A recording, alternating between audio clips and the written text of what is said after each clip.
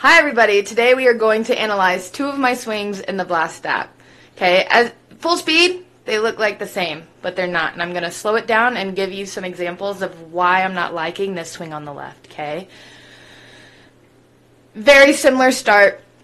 As I start to pick my left knee up, the swing on the left, my knee is coming higher, okay, causing me to get it down later. Ripple effect, everything else is now messed up.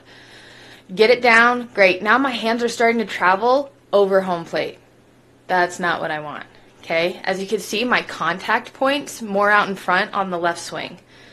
Same pitch, I want to make sure that when I'm making contact, I'm making contact with bent arms. Okay, the swing on the left, I'm making contact with straight arms, and now my extension's going to be all screwed up. I'm extending to third base when I really want to be extending to the pitcher. Okay, you can really see here, contact point and the angle of my arms. And then we go to extension eventually. Yes? No? Still on contact. Awesome.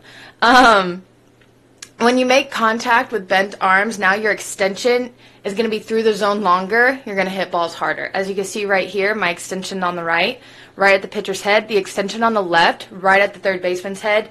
I rolled it over. I'm out. The one on the right, if I can consistently do that with that contact point, I'm going to miss hit home runs. Okay, full speed.